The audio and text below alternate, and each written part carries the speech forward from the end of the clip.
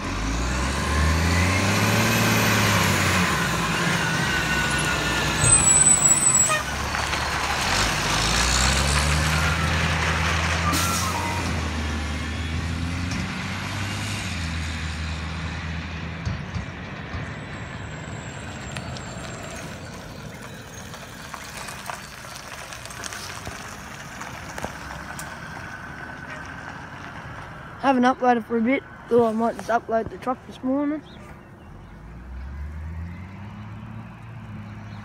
It's an old truck. It's not the Glen Innes one. Oh, it's a Glen Innes one, but it's a spare truck for Glen Innes because Glen Innes has a new Iveco, so they've got a new truck than we do. Because our other truck's out of service, or getting service done to it or something. And then this was the only truck they sort of had that was big. So they just sent us down this one because this is the truck we usually get now. We used to get the little red one, the old Port Quarry one. That's one of the old Port Quarry ones, but that was the old Greenways trucks, one of the old Greenways trucks.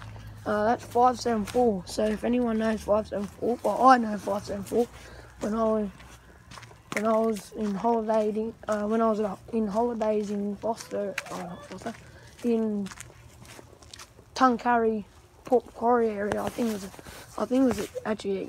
Yamba, so it was Grafton. I caught that truck and it was actually doing green bins, and I had a green bin, Port Quarry Hastings Council green bin sticker on the side of it, like the signage on the side of it. He's done my house red bin. So you don't got to come back for the yellows. So it's a bogey. Ours is only here single drive. But it only runs off 2 axles. That one's a bogey, so it runs off 3.